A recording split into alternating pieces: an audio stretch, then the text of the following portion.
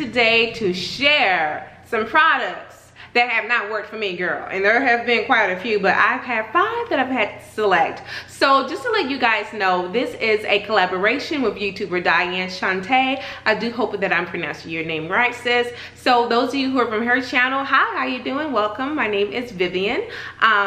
So yes, you guys, let's just jump right into this. So the very first product, I don't actually have an example to show you, but I have done at least 2 reviews that I can think of off the top of my head.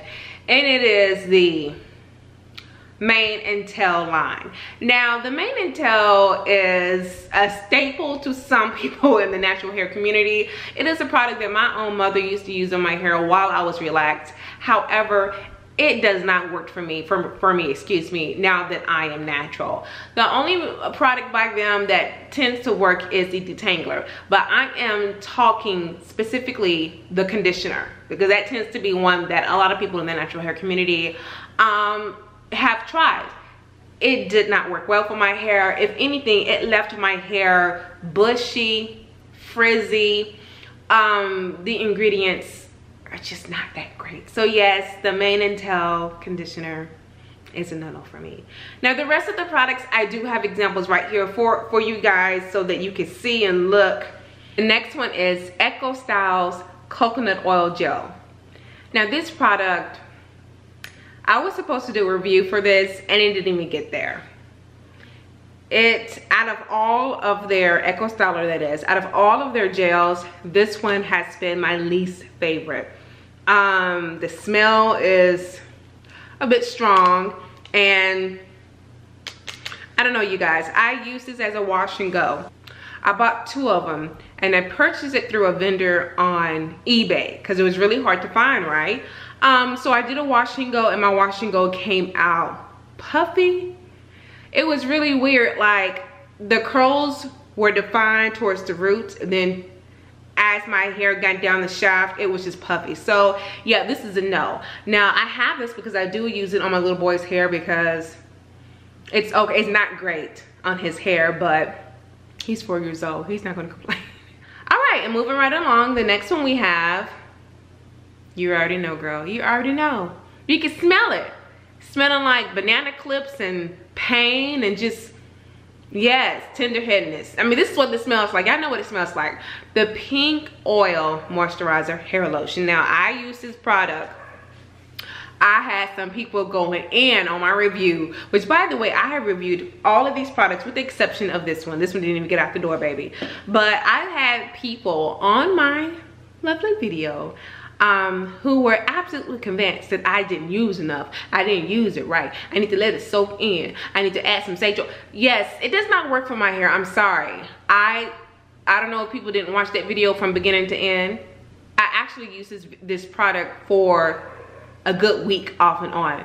Moisturizing on wet hair, moisturizing on dry hair. I've tried to use it on my son's hair, and there's build up. It's greasy. The more you use, the greasier your hair is. So this is a no. Absolutely no. Beeswax. Sorbitol. No. It's a no. Sorry. Not working for me. Next up, we have the African Pride's Olive Miracle Anti-Breakage Formula. Now, this product left me so upset because I remember what happened. That was a whole week of doing reviews, and all the products were horrible. This is why it's so important to look at your ingredients. I was getting residue with this one.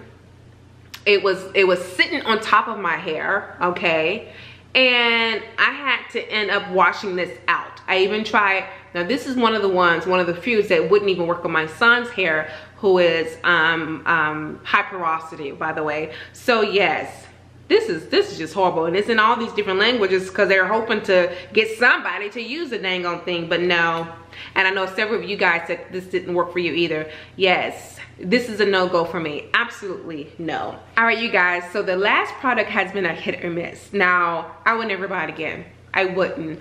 But unlike some of the other products, it's one that I am still currently using because I deal with it.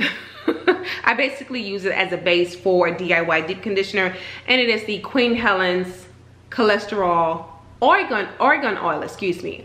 I use Queen Helen's cholesterol, the one without the Oregon oil, but this one is extremely thick. And I did get comments from my previous for the review on this, excuse me, that I could warm it up in the microwave to thin it out some, but I feel like overall the regular Queen Helen cholesterol works for me, so I don't see the point of purchasing this again.